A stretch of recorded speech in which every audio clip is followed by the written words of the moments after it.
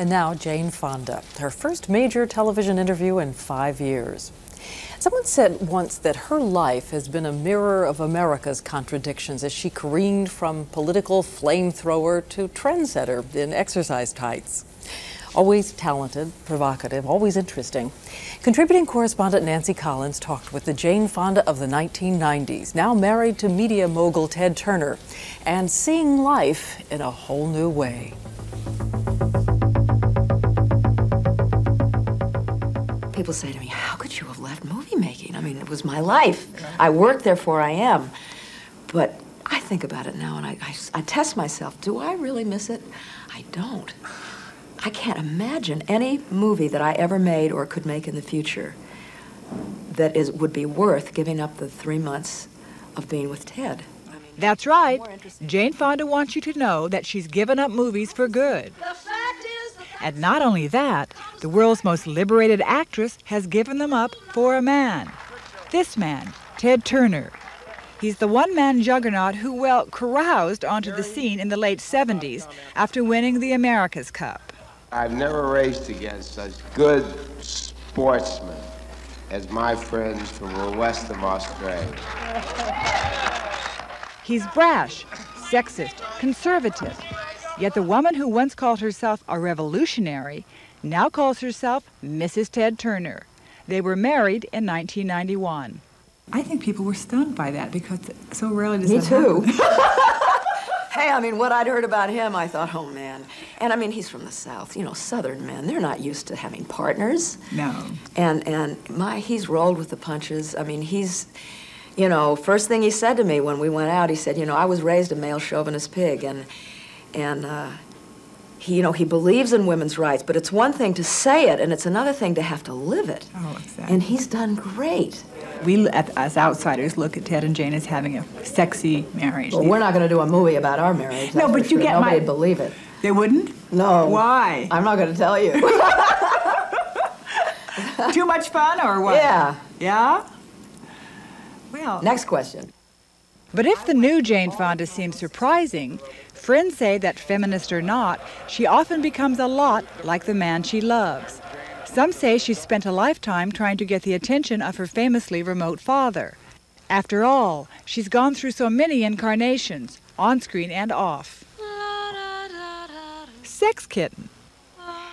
Great American actress. Why do you have to be such a bastard?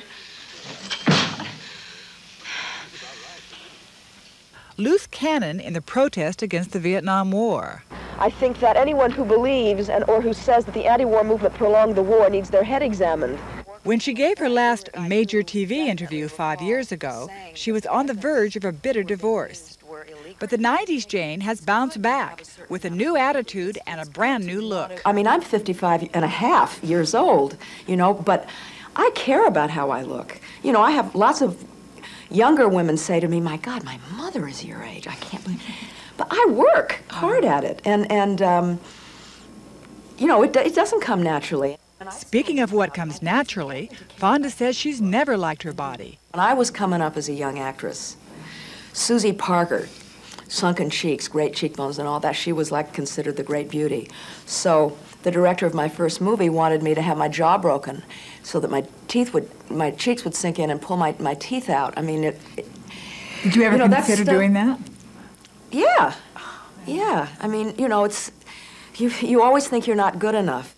And by the way, she wouldn't talk about those rumors around for years that she's had a lot of plastic surgery. Fonda's insecurity began in childhood. When she was 12, her mother died. She was told it was a heart attack. But a year later, Jane learned from a movie magazine that her mother had committed suicide. Jane took it hard.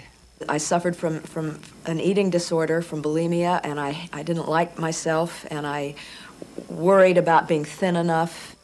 Bulimia, a disease that forces its victims to eat and then purge compulsively. How do you think you got bulimic? What was... I have no idea. I mean, I can't really answer it intelligently. It's doctors don't even know. And it's also, it's a disease of secrecy. The people closest to you never know. Even her first two husbands didn't know. Roger Vadim, the French director, and Tom Hayden, the political activist and member of the Chicago Seven. They married in 1973. Were you working out while you were bulimic, though? I mean, were you physical exercise, too? You know, you can see us types in the classes. I mean, I can see them now. We're super thin, and we work out 3 or 4 times a day, harder than anyone else, while we don't eat. I mean, it's like alcoholism or drug addiction. It has nothing to do with whether we're good people or not. It has nothing to do with how strong characters we have. I'm a very strong woman. I don't know what causes it, but it's a disease that needs attention and help, and that's the only reason I talk about it. It's not easy to talk about it. Fonda says her bulimia lasted for 22 years, during which she starred in 22 movies. And all the while she binged, purged, and, she says, almost died. In 1973, at age 35, she finally conquered bulimia by herself, cold turkey. What finally made you decide that it was enough? Choice between life and death. Really? Literally. I mean, either I'm going to be able to live a life that I'm proud of and accomplishing the things I want to accomplish, or I'm going to allow this disease to overtake my life. And it took me about a year to get to where I could sit down at a meal and not be filled with anxiety. In the late 70s, Fonda found a better way to win the body game, aerobics. And aerobics would make her richer and more famous than all of her movies combined. What did you need that moment that aerobics supplied? Well, right at that moment, I needed to do a bikini scene in California Suite. That'll do it. Right. Your friend's about a size too small for me. In the beginning, I was very wary. What are people going to think when they go to see my movies if they've been looking at me doing buttock tucks? You know, I mean, Meryl Streep doesn't do buttock tucks. Right. And I was scared that it was going to cannibalize my movie career. Here we go now. Instead, it got her a new gig, exercise videos. They've raked in $300 million in sales. Her latest is her greatest hits, called Fonda's Favorite Fat Burners. My most popular and easiest to follow routines. But money didn't buy everything. In 1989, her marriage to Tom Hayden crumbled. Not long after, Ted Turner called her up. Tom Hayden and my first husband are strong, brilliant men. It's just that I wasn't in that place then. I needed to prove myself. But Ted needs a woman who's proved herself. I was still proving myself. And what does Jane need in from Ted? Tenderness, feeling safe, the ability to trust him, being heard.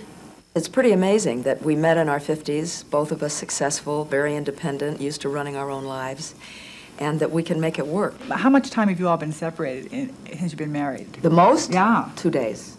Are you kidding? Yeah. That's remarkable, Jane. It's different. Careers in the entertainment business are very difficult on marriages, and I decided I've done that. I've had that. I know I can do that. I'm not so sure that I can do what I always knew that I should do, which is just slow down. And Ted said to me in the beginning, he said, cut what you're doing in half. And I did. And then he said, and about 6 months later, try cutting it in half again, and I did. Do you really think you'll never act again? I don't know. I don't think about it. I don't really care, frankly. Truly? Truly. Uh-huh. Do you get scripts and so forth? Not anymore. Although I got offered, I mean, my agent called me the other day for a very important role. I mean, he just couldn't believe. I said, no. He said, but you don't understand. This is a great gig. I said, no. When that role came in the other day, did you turn around off the phone and say, Ted, I just turned down? Oh, yes. Oh, I want him to be very aware. But I ask myself, I test myself all the time. You know, I see my friends, Sally Field and Jessica Lange, and I think, do I feel envious? And I don't. God, I wake up some mornings and I think, oh, thank God I don't have to care about how I look. Thank God I don't have to say somebody else's words. Good glare can be just as effective as a gun. Know what I mean? Oh, yeah. I saw Line of Fire last night, right? Know what I mean? And I'm looking at Clint Eastwood. Oh, he's so good in it. Best acting I've ever seen him do. And I'm thinking, if a woman was that ravished, she would never, she could have a lead role, but it would never have sex as part of it. Never. You know, whereas he's still a sex figure.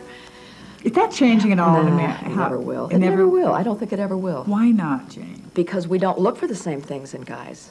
I don't think it's going to change, and I don't think we should cry about it. We should just be sure that we're really good character actresses and keep going in other ways. What are you afraid of nowadays? Getting hurt. Emotionally? No, physically. I don't want to get hurt. I don't want Ted to have to take care. We're so active. We have so much fun. At my age, you think about these things. My workouts, you ask me what's different about my workouts, they're slower. I don't lift as much weights, those kinds of things. You know, you pay more attention to staying well. Are you afraid of death? No.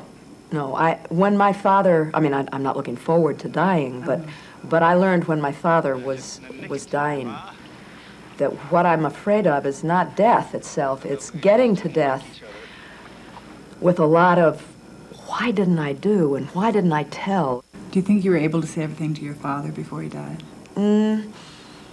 Yeah, I said it. I said everything.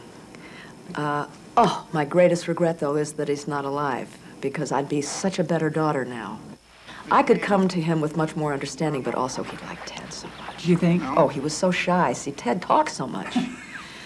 Picking it up from him, that he would have kept Dad entertained, and besides, they would have loved to fish together.